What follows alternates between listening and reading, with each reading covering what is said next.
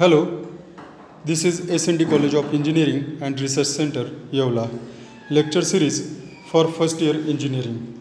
I, Dr. Chaudhary Vivek Sitaram from first year engineering department. So today's our lecture is on the numericals based on de Broglie's hypothesis. Now as we know, what is de Broglie hypothesis?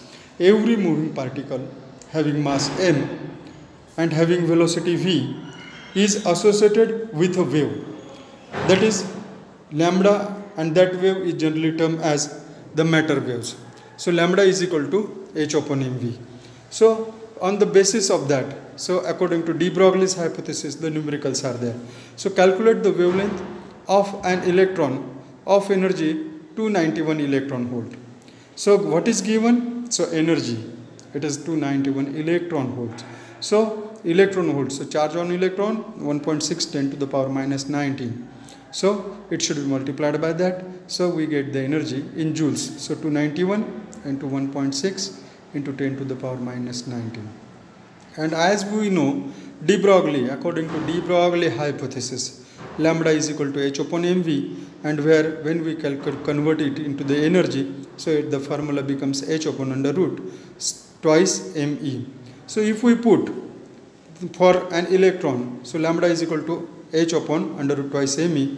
So h is Planck's constant 6.63 into 10 to the power minus 34 divided by under root 2 into mass of electron 9.1 10 to the power minus 31, and energy which we had calculated, so it is in joules 291 into 1.6 10 to the power minus 19.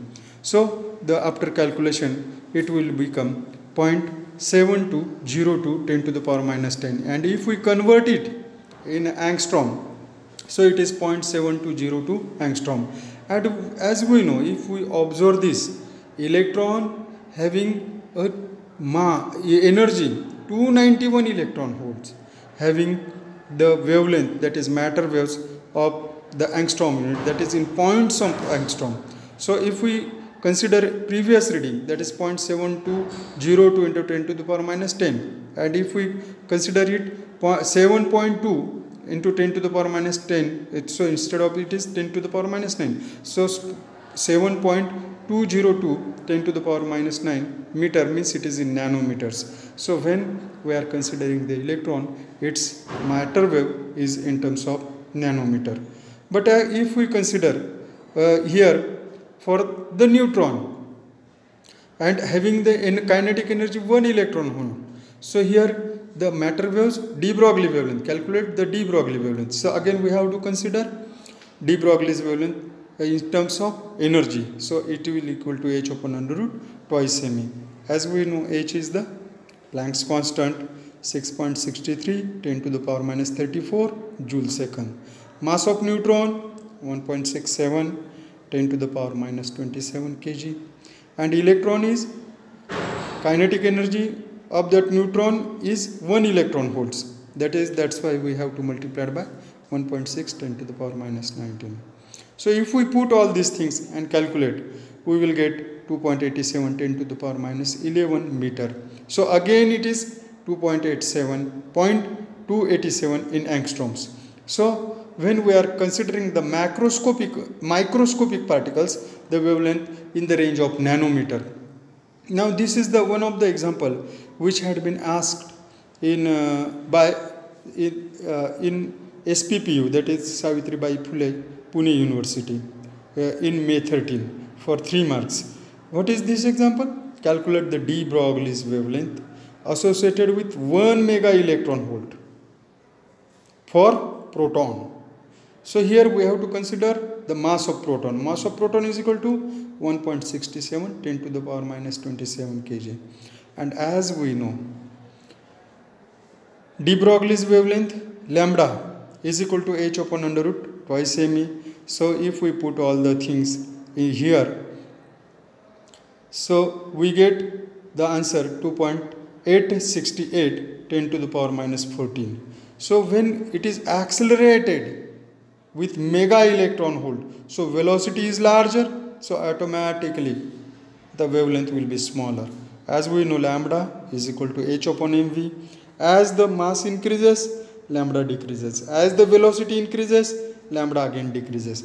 Here it is wavelength associated with this 1 mega electron volt. So energy is larger, so as the wavelength decreases. Now if we consider one more problem for the proton and accelerated by potential difference 10 kilovolt. So as the potential difference is very large, energy is 10 kilo electron volt. And if we put all these things and if we calculate here, we will get lambda is equal to 2.86 10 to the power minus 13 meter. So whatever may be the particles, microscopic particles, it is neutron, proton, electron, if according to de Broglie hypothesis, lambda is equal to h upon mv, as the energy is increasing, so lambda will be decreasing. Got this? So if we consider again one more problem for proton, so here calculate the de Broglie wavelength for proton moving with velocity 1% of velocity of light. Now remember this thing, 1% of velocity of light. As we know, velocity of light is equal to 3 into 10 to the power 8 meter per second. Its 1% is 1 upon 100. So automatically its velocity decreases 3 into velocity is equal to 3 into 10 to the power 6 meter per second. And as we know, according to de Broglie hypothesis, lambda is equal to h upon mv. So if we put h, mass of proton, and velocity decreased by 1%, if we put all these things, we got that 1.32 10 to the power minus 13 meter.